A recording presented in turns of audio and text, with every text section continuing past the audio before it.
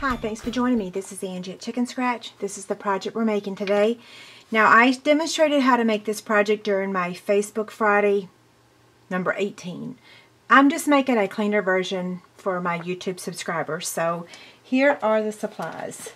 So Saffron cardstock that measures 9.5 by 5 1/4, and then another piece 4 by 3.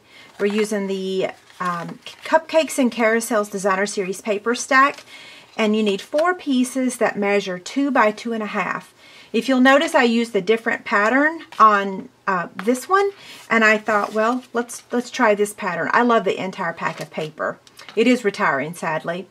Okay, so then we've got Very Vanilla for our dragonfly back here, and that's just 4 by 3. And then I've got 2 pieces for our greeting here, just in case I mess up. Don't forget, head over to my website, leave a comment. I'm giving away the kit to make this project.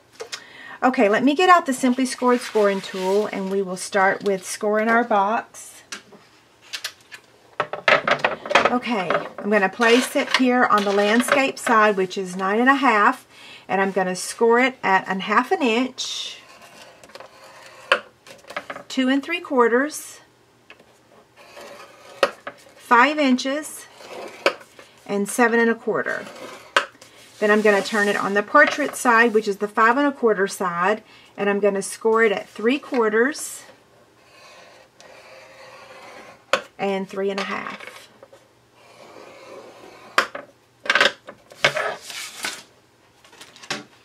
Okay, let's fold it on the score lines.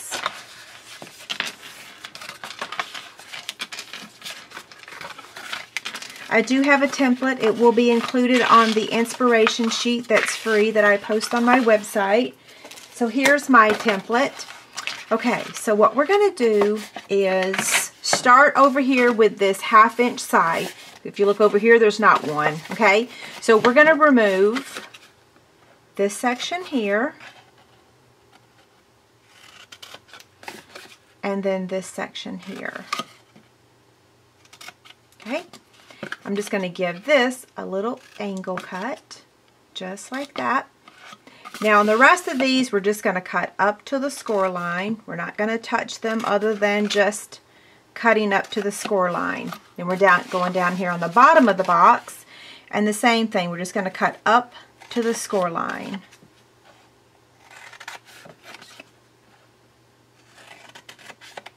Okay, now this is these flaps right here. So we're going to take the corner punch and we're going to round those.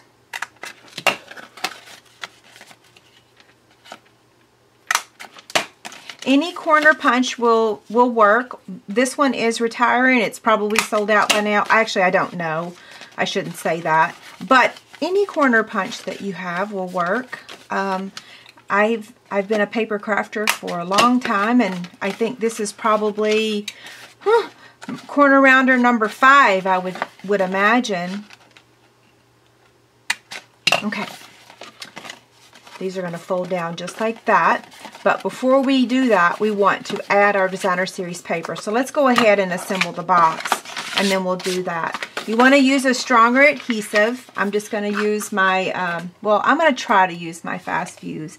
It's finally not raining today. It seems like it's just rained the entire spring. Okay, so there's that. This is going to be the back of my box. This is going to be the front. So I want to make sure that I put the adhesive on the side that's going to be the front. And then these are the sides. This is the back. Okay, so we'll fold the sides in first and then fold the back in. Let's make sure this is straight though.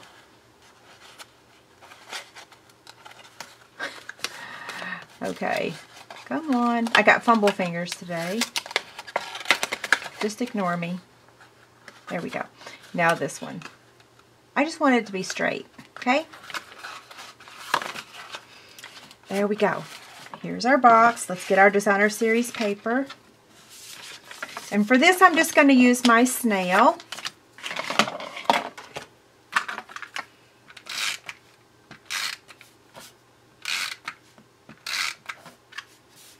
Now don't forget the brand new catalog is going to be going live on June 1st. So this is just the middle of April. But all of my customers, if you've placed a minimum of $50 with me in the last 6 months, you automatically get a free catalog. You don't have to jump through any hoops. You don't have to request it. I will run a report at the end of this month, and everyone that's ordered $50 from me in the last 6 months will get a free catalog. I do need you guys to make sure your address is correct. I can't tell you how many people had incorrect addresses 2 years ago. So I really don't want to do that, because those catalogs do not come back to me, believe it or not. Who knows where they go? Okay, so now for these flaps, I think in my video on Facebook Friday, I think I used glue dots, or who knows what I used, but I think that dimensionals look better when you use these to fold them down.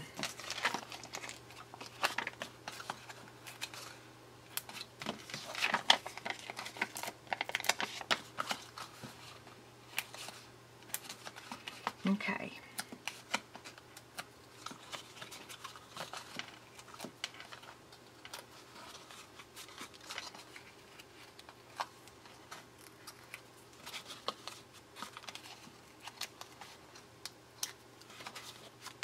Isn't that cute? Where's the back of our box? I did such a good job I can't even tell. Here it is, because I can tell by the bottom. Okay, so now let's stamp our images. I've got the very vanilla strips here. We're using Bermuda Bay ink, and I didn't even say the name of the stamp set, Dragonfly Dreams. I've had a couple requests for me to use this stamp set, and I'm happy to say I have a couple projects for you this week. I think I smeared that just a tad, so I'm going to try one more time. That one's much better. Now we're going to take our very vanilla piece and we're going to stamp the dragonfly. We got on the discussion the other night about the dragonfly and the rescuers, Evinrude.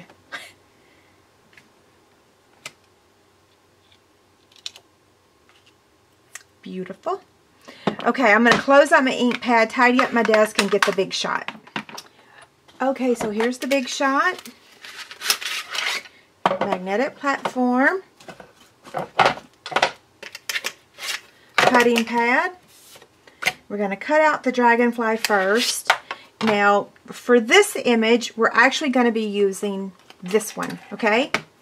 So I'm going to place that on there.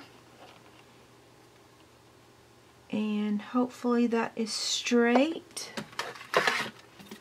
And then run it through.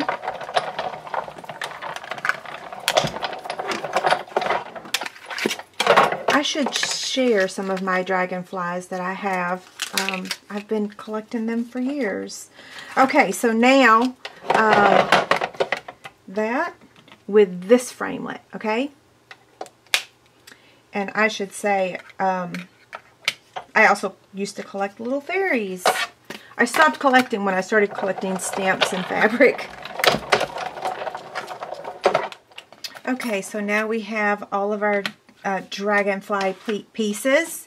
So what we're going to do is take this one and attach it right on top of that one. So all I'm going to use is, you could use your liquid glue or you could use glue dots. I'm going to use glue dots since my liquid glue is over at my other station. I have a video station for my everyday videos, and then I film my live videos over in my real stamping area. So it's like it's almost like I need to have two of everything, because either one's over here or one's over there, or anyway, you know what I'm saying. Okay, so that part's done. Now let's take our greeting, and we're just going to flag the end with the banner triple punch. I'm not going to buy two of everything. I'm thinking about moving my office around again so that I can accommodate both video stations. Okay, so this is going to get attached right there, and I'm just going to take a glue dot and attach it right where I want it. That looks pretty good to me. And then we want to take some of this Bermuda Bay trim. I love this stuff. And it's going to get attached just like that. It looks like I cut too much again. Oh well. And I'm going to attach it also with a glue dot. And I probably will need to add another glue dot. Well, I don't know. It's holding pretty well. I'll go ahead and trim this.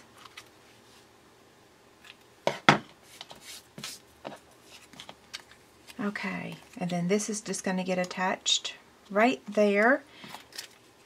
And I'm going to put a couple glue dots. Now what I want to make sure, I'm going to slide this down just a tad because I want to cover up where that is attached, but I don't want to cover up the word to, if that makes sense.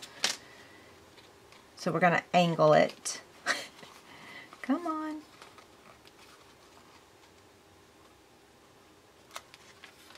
Okay, I have it. No two are going to look just alike. Okay, so here's the original one. Here's the one we just made. Pretty cute, isn't it? Have a great day. Thanks a lot. Bye.